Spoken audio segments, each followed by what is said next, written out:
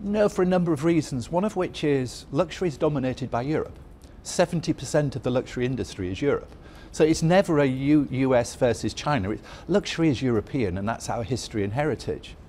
There has been a moving back of luxury from Europe into China. So that growth that we saw has actually decelerated and in some instances gone slightly negative. So Burberry have positioned themselves well because they have a disproportionately large Chinese business and they've done very well out of it. What about your strategy, good morning to you by the way, sir, in those countries where we're trying to get the tourists from as well? Because I notice if you're a luxury good in China or Singapore or in Abu Dhabi, you will have a franchise there. If you're a British public school, you will have a franchise very often in those parts of the world now, pushing out the franchise. And in fact, I know, I can't say it because I know very well, a headmaster was away from school for the last 2 weeks at a school I know locally because he was trying to build a franchise, dare I say it, in the Far East.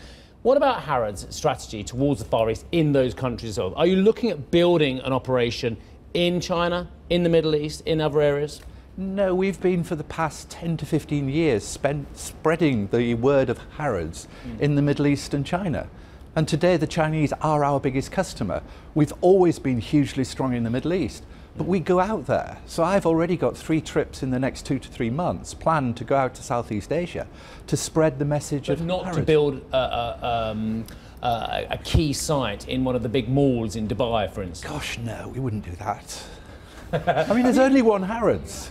There is only one Harrods. But isn't that going to limit the growth? I mean, obviously, Burberry has, with skill and other times, failed to negotiate the luxury barrier. And obviously, there was a famous episode about 20 years ago where they went down the price scale as well. It didn't work. They had every Tom Cobley buying Burberry goods, and then they went back up the luxury end again as well. So you'll very much stay lower growth, but keep the margins higher. We didn't say lower growth. We said we were going to keep luxury. The reason that we did our partnership with Farfetched was to make sure that we spread the ability to get that Harrods experience and that Harrods product across the world. But we wanted to deal with a technology company who understood that and had the power and resources to drive forward that message.